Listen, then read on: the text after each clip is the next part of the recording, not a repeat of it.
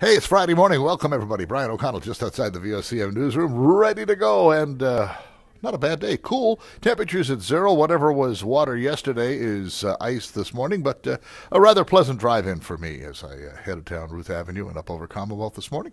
No problems at YYT. Flights are operating on time. As a matter of fact, there is your live cam shot. Now, weather today, not so bad, but into tomorrow, it's rain and snow mix. Brian Walsh will talk about that. And winds.